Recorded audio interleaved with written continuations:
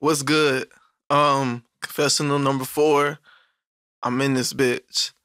Ready to see.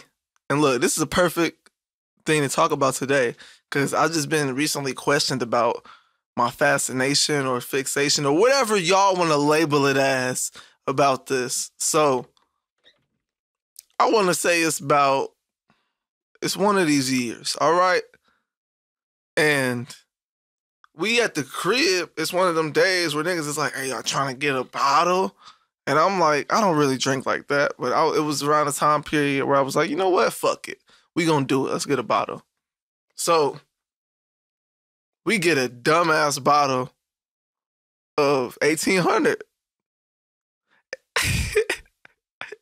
And somebody, like, we downstairs at the table, we drinking and shit. We at the spot. Y'all know the spot. Or if you was there. If you don't know, you won't know. But if you know, you know. And somebody comes up with this game for us to play. So now niggas is getting extremely lit. Because it's like, what I think it's something along the lines as, we got a pair of dice. So I believe it's something along the lines as you like roll the dice or you draw a card and you pick somebody to like take that amount of shots or you disperse that amount of shots between the group or something like that. It's something dumb as fuck that got niggas lit. So not only is niggas smoking hella woods, backwoods, niggas is taking hella shots at 1800.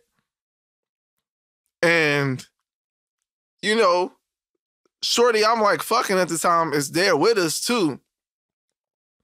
So then later in the night, you know what I'm saying, shit started winding down. Like, everybody pulled up that day, though. It was lit. That nigga Cam was there. Bro was there. I wish I could remember his name. I don't want to get it wrong. I think the nigga name was Brian. I fuck with bro. Only met him like 3 times, but he cool, though. T-Rose was there. Marcus was there. Austin was there. Like, hella people was there. And so now, this probably like 2.5 hours after niggas started playing the game. I'm through. If anybody knows me after 4 shots, I'm a different nigga. So now I'm lit. And me and Shorty, we go upstairs. Everybody go upstairs. I think it's like the end of the night. Niggas is trying to go to sleep.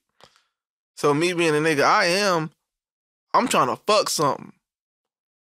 But I don't know exactly what was going on.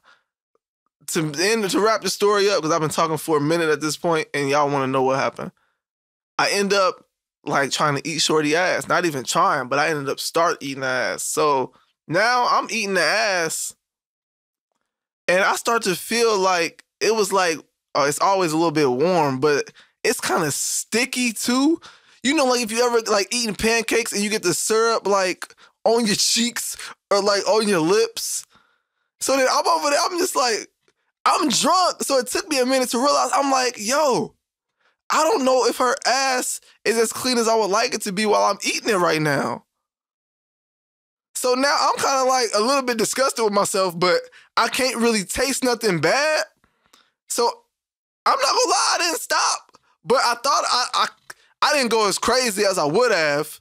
But I felt I was a little disgusted with myself. I ain't gonna lie.